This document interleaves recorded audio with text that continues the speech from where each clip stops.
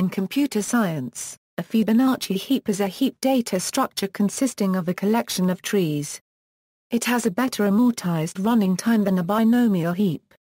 Fibonacci heaps were developed by Michael L. Fredman and Robert E. Tarjan in 1984 and first published in a scientific journal in 1987. The name of Fibonacci heap comes from Fibonacci numbers which are used in the running time analysis. Find minimum is 1, amortized time. Operations insert, decrease key, and merge work in constant amortized time. Operations delete and delete minimum work in log n, amortized time.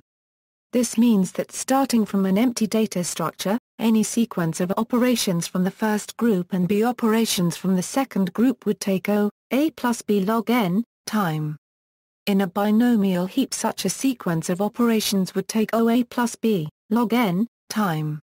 A Fibonacci heap is thus better than a binomial heap when B is asymptotically smaller than A. Using Fibonacci heaps for priority queues improves the asymptotic running time of important algorithms, such as Dijkstra's algorithm for computing the shortest path between two nodes in a graph. Structure. A Fibonacci heap is a collection of trees satisfying the minimum heap property, that is, the key of a child is always greater than or equal to the key of the parent. This implies that the minimum key is always at the root of one of the trees. Compared with binomial heaps, the structure of a Fibonacci heap is more flexible.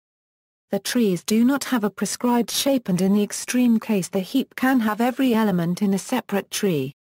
This flexibility allows some operations to be executed in a lazy manner, postponing the work for later operations. For example, merging heaps is done simply by concatenating the two lists of trees, and operation decrease key sometimes cuts a node from its parent and forms a new tree.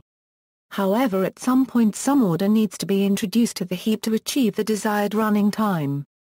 In particular, degrees of nodes are kept quite low. Every node has degree at most log n, and the size of a subtree rooted in a node of degree k is at least fk plus 2, where fk is the kth Fibonacci number. This is achieved by the rule that we can cut at most one child of each non-root node. When a second child is cut, the node itself needs to be cut from its parent and becomes the root of a new tree. The number of trees is decreased in the operation delete minimum, where trees are linked together. As a result of a relaxed structure, some operations can take a long time while others are done very quickly. For the amortized running time analysis we use the potential method, in that we pretend that very fast operations take a little bit longer than they actually do. This additional time is then later combined and subtracted from the actual running time of slow operations. The amount of time saved for later use is measured at any given moment by a potential function. The potential of a Fibonacci heap is given by potential equals t plus 2m, where t is the number of trees in the Fibonacci heap, and m is the number of marked nodes. A node is marked if at least one of its children was cut since this node was made a child of another node. The amortized time for an operation is given by the sum of the actual time and c times the difference in potential, where c is a constant. Thus, the root of each tree in a heap has 1 unit of time stored. This unit of time can be used later to link this tree with another tree at amortized time 0. Also, each marked node has 2 units of time stored. One can be used to cut the node from its parent. If this happens, the node becomes a root and the second unit of time will remain stored in it as in any other root. Implementation of operations. To allow fast deletion and concatenation, the roots of all trees are linked using a circular, doubly linked list. The children of each node are also linked using such a list. For each node, we maintain its number of children and whether the node is marked. Moreover, we maintain a pointer to the root containing the minimum key. Operation find minimum is now trivial because we keep the pointer to the node containing it. It does not change the potential of the heap, therefore both actual and amortized cost are constant. As mentioned above, merge is implemented simply by concatenating the lists of tree roots of the two heaps. This can be done in constant time and the potential does not change, leading again to constant amortized time. Operation insert works by creating a new heap with one element and doing merge. This takes constant time, and the potential increases by 1, because the number of trees increases. The amortized cost is thus still constant. Operation extract minimum operates in 3 phases. First we take the root containing the minimum element and remove it. Its children will become roots of new trees.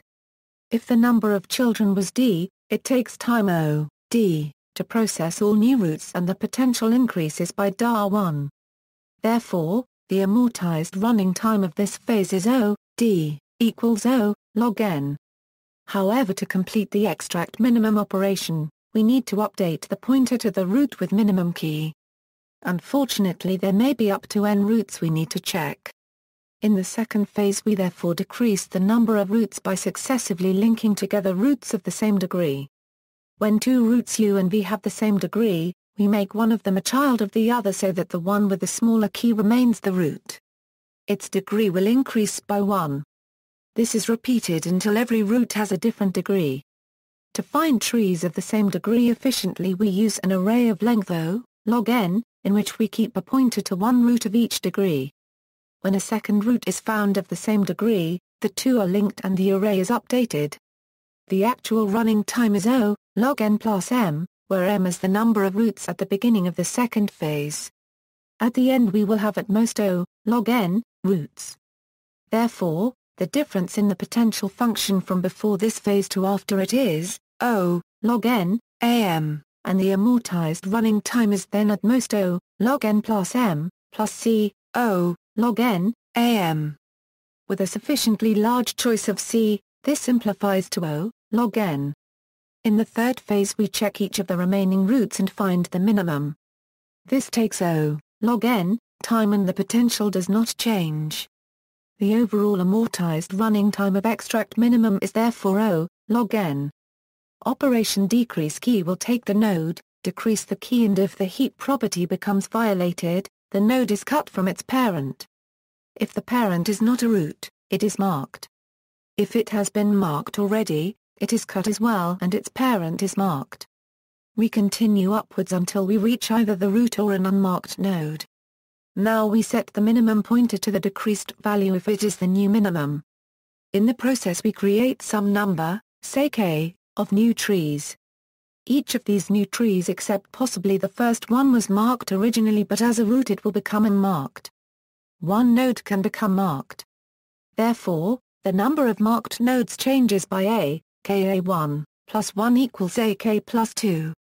Combining these two changes, the potential changes by 2, ak plus 2, plus k equals ak plus 4.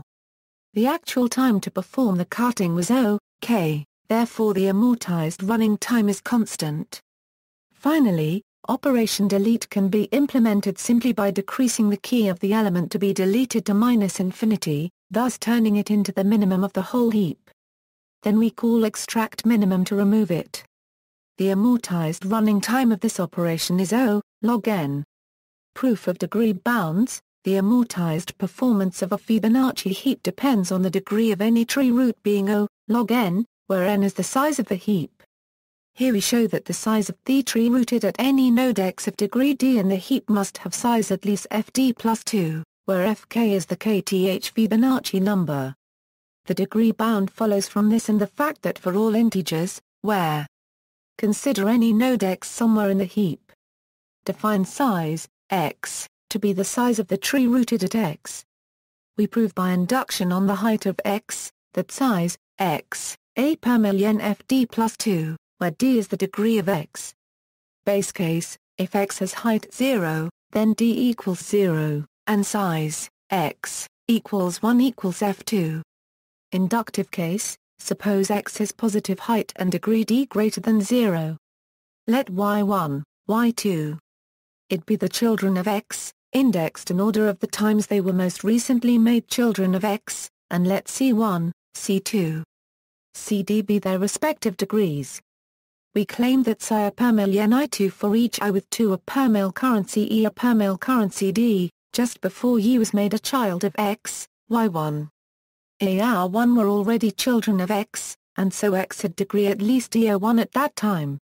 Since trees are combined only when the degrees of their roots are equal, it must have been that E also had degree at least I1 at the time it became a child of X.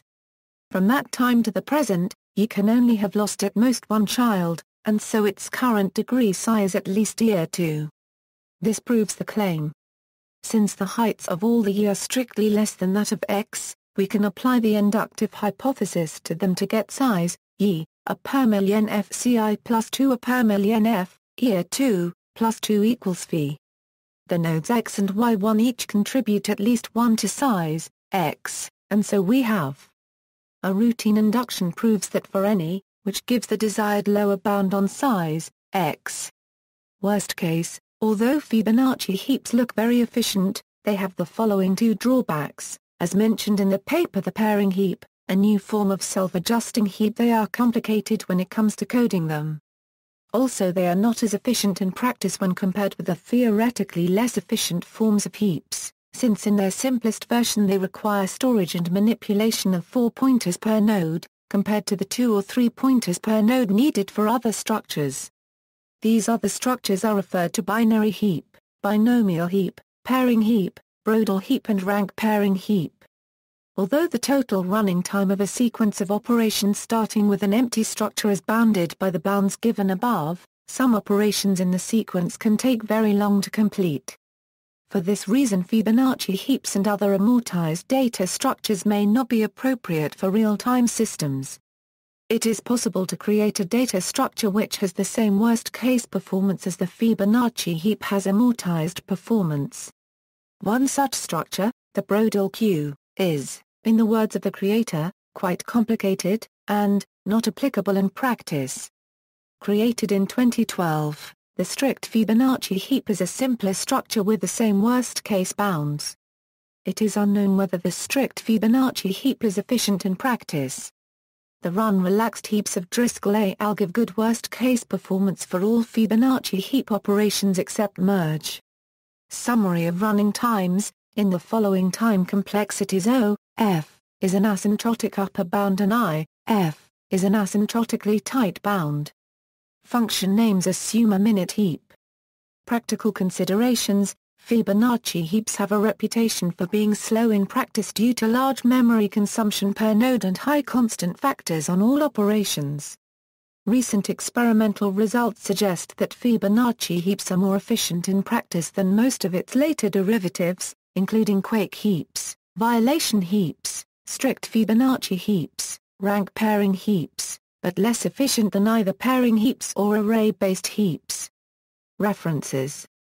External links: Java applet simulation of a Fibonacci heap, MATLAB implementation of Fibonacci heap, recursive and memory efficiency implementation of Fibonacci heap, Ruby implementation of the Fibonacci heap, pseudocode of the Fibonacci heap algorithm, various Java implementations for Fibonacci heap.